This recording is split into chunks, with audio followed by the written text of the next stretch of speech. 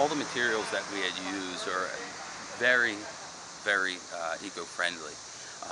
Partially in part due to the embodied energy in the materials to begin with during their manufacture, because less carbon dioxide is released out into the atmosphere by using lime-based materials versus Portland cement-based. You're able to get less CO2 released back in the atmosphere, plus the lime, since they are lime-based materials, they'll reabsorb some, so that lowered our carbon footprint considerably.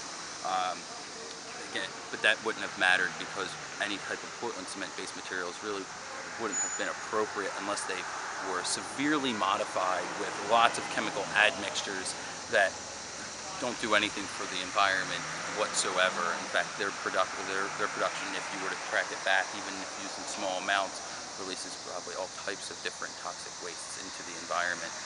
But those are all proprietary, and we just avoid all that to begin with. Okay. Now, when we talk about carbon footprint, one of the biggest contributors to CO2 output in the world is the Portland cement industry, primarily for making concrete. That's good for the shape.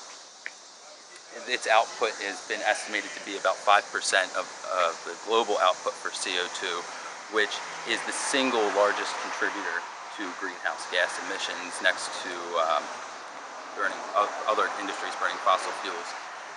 A lot of it has to do with the firing temperatures and the kilns and how much fuel has to be used just to get the kilns hot enough to make Portland cement binders.